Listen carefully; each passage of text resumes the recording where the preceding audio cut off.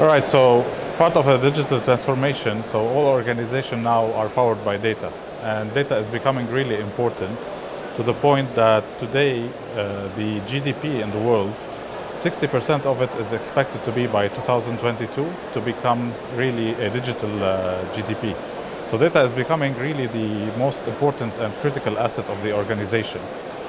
And this is why we are calling it the data capital. So the same way we used to measure organization by the human capital or the operational capital, today it's very important to focus on the data capital, which is what's driving the digital transformation in every organization. Data is very complex, so it comes with a lot of challenges. So the complexity of the data is one. Where the data should be located is another challenge. The way we should protect it also is a challenge. So all of this is very important for us to take care of.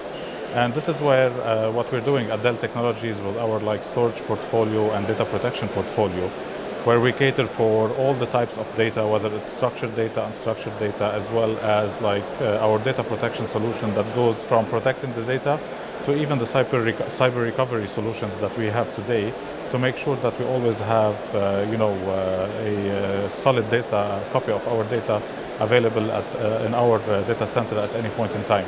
So it's very important also to note that Dell Technologies could be or is the one-stop shop for all of this to be put together.